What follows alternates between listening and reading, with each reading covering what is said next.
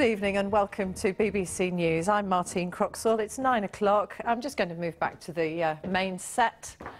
I know this has happened before, but here we are. If I sidle in, you can pretend that you haven't noticed. Here we are. Lewis Hamilton has won the Formula One World Championship for the second time with victory in the Abu Dhabi Grand Prix.